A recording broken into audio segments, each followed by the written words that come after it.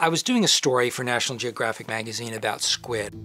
They're kind of the James Dean of the sea. They live fast and die young.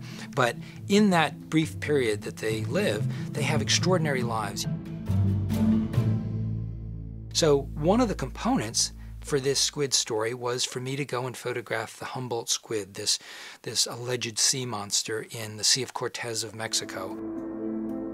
You know, the local fishermen in Mexico refer to these things as Diablo Rojo, the red devils, and they're deathly afraid of them. You know, there are tales of fishermen falling over the pongas into the ocean and never being seen again. So I didn't really know what I would encounter. And these are squid that are typically 6 to 8 feet in length. They're big animals. They're as big as I am. They have about 24,000 teeth that line their arms, and they have a mouth that's like a parrot. It's a beak like a macaw that could take a quarter-sized chunk of flesh out of their prey.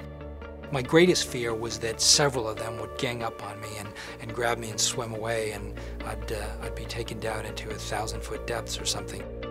So you can imagine just encountering one of these things, never mind hundreds of them. But that's what I dealt with. But I went out on 2 different missions.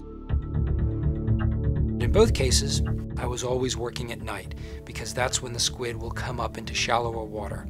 So what I would do is I would wait, and as the school began to move up during the evening, I would begin to start diving. And they would just be flashing. They sort of glow. They have this luminosity to them where they sort of flash in colors, and you'd see a few arms and tentacles, and then they'd be gone. And it's very spooky. At any given moment, a squid can come at you from any direction. I got grabbed a couple of times.